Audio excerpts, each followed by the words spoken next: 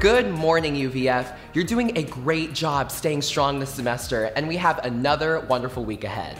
This week in chapel, we'll be hearing from missionary guests on Tuesday, our spiritual formation director, Jason Rising, on Wednesday, Pastor Tim Harris on Thursday, and Friday is class chapel. You'll get an email soon to tell you where your class will be meeting.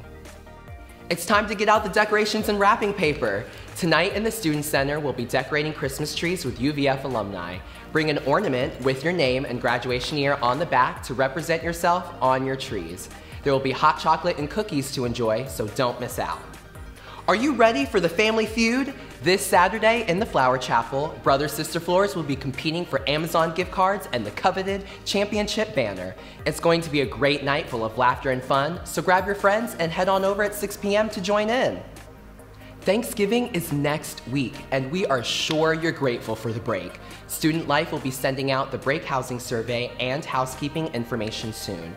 In the meantime, remember that the dining commons will close Tuesday at 6:30 p.m. and reopen on Sunday for dinner.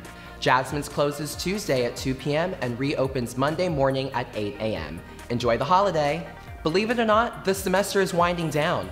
Be sure to sign up for a checkout time when the sheets are posted after floor meetings on Monday, December 3rd. And act fast as they will be taken down the following Friday. But keep in mind though that you must check out within 24 hours of your last exam.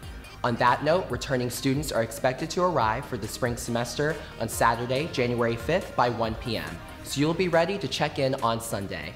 Thanks for watching, UVF. Check your email for more info and have a great week.